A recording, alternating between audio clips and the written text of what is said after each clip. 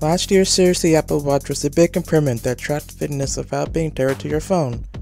Can this year's new Apple Watch have what it takes to get into consumers' hands?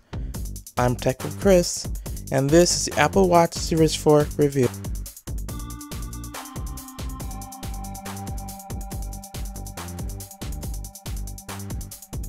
Let's first start with the design. The Series 4 has two different design choices such as aluminum and stainless steel, along with ceramic back for more cellular connectivity.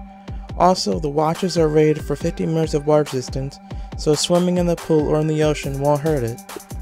Next up is the display. Both the watches have rounded corner displays, which means there is more room for watch faces to put items in there.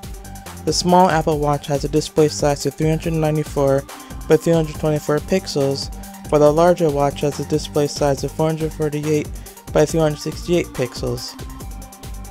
The battery on the 44mm Series 4 watch is 0.86 watt-hours, and on a larger size Series 4 is 1.12 watt-hours, which is surprisingly smaller than both the Series 3 Apple Watches.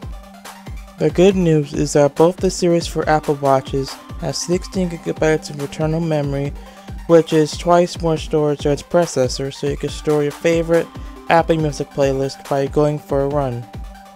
Second to last is special features.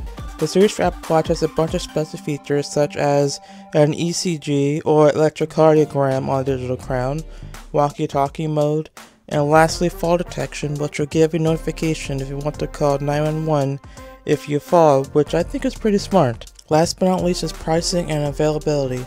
The Series 4 Apple Watch is available in two choices such as GPS and a combination of both GPS and cellular. The GPS version will cost you $399, while having both of these features will cost you $100 more.